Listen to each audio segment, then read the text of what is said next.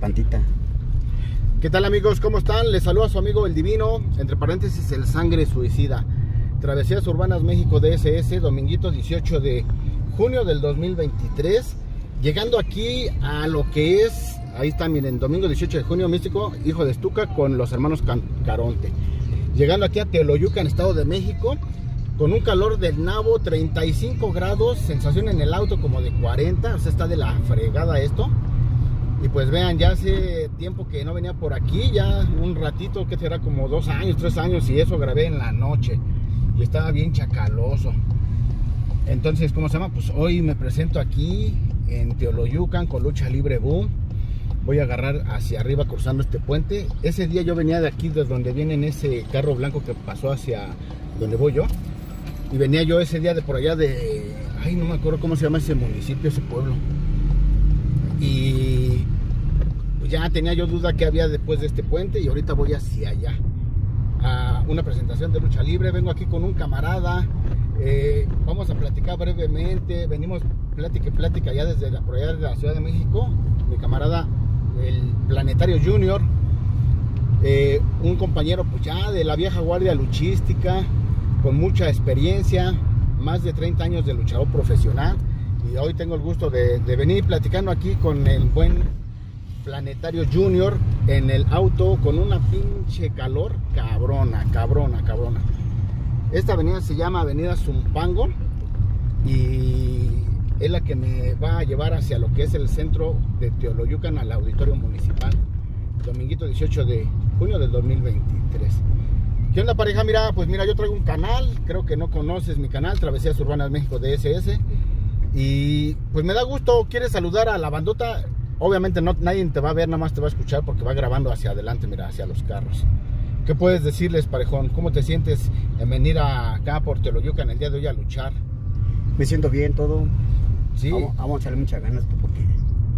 Me platicabas que ya más de 30 años más de 30 años luchador de que estaba el señor Raúl Reyes de la Arena Xochimilco, la Arena Patlaco.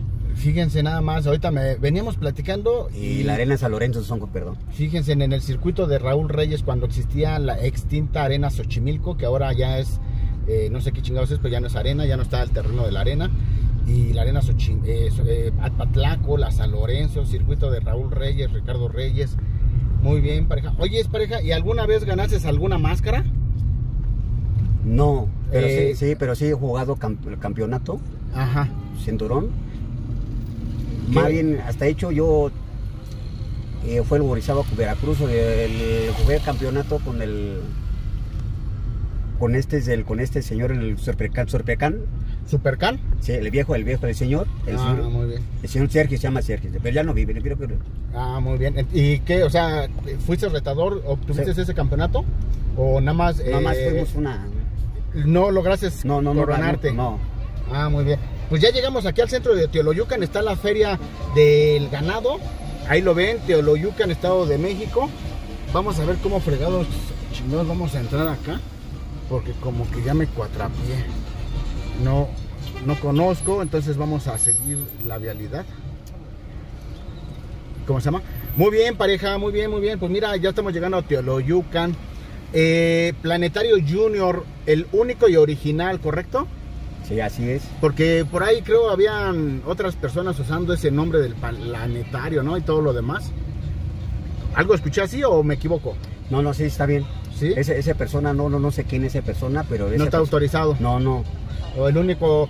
¿Cómo son mamadas, no? Que no tienen imaginación los güeyes y ya buscan, a ver, un nombre de luchador de antaño, ya se quieren poner Divino, se quieren poner Planetario Junior, Planetario...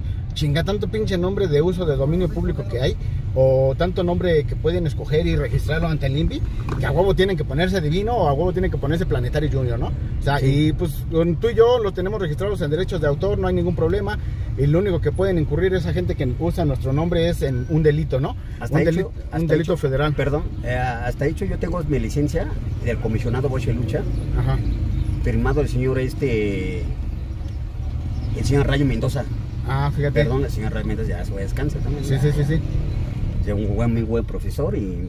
¿Fue tu profesor de lucha libre? También entrené un poco tiempo con él en lucha olímpica. Fíjate. muy bueno el señor y yo respeto como profesor. Ah, fíjate, entonces, pues ya los que son jóvenes que están iniciando en la lucha libre, tengan un poco más de creatividad, cabrones. Pónganse en otro nombre, pónganse en llanta, valero, piedra, ventana, poste. Para acabar, primero que entrenen primero, que sí, entrenar primero. Porque luego ya nomás entrenan un año y ya son luchadores, ¿verdad? Ya crecen su luchador, que se ve. ¿Tú cuánto tiempo entrenaste para ser luchador? 5 años. Fíjate, 5 años. ¿Y cómo nos traían antes? Pura maroma, ¿no? Pura maroma. Puro tumbli. Y si aguantabas 2, 3 años es porque sí te gustaba la lucha libre y ibas a debutar. Y todavía dicen, todavía cuando uno que va a luchar, todavía le dicen, cabrón, los demás clientes, primero vayas a entrenar, vayas a comer, para que ponga mamado. Sí, ¿verdad? Para que... Oye, pareja, y... platícanos cómo se hacían los exámenes para obtener la licencia de lucha libre hace 20 años, canijo. Hace 20 años cuando le hacen el examen, cuando el señor Ray Mendoza, cuando gracias a Dios que me echó la mano el señor también igual y el señor ese hace mucho cuello. Ah, ya. Cuello, pero condiciones físicas. Me venías diciendo que los hacían en la Arena Coliseo y en la México, ¿te acuerdas? Ajá, la Arena Coliseo, más cuando donde le hicieron más de lo que es la pista Revolución. ¿Cuánto era la pista Revolución? Y nos ponían a cargar a un güey y subirlo en las escaleras y bajarlo después como pinche burro. Sí.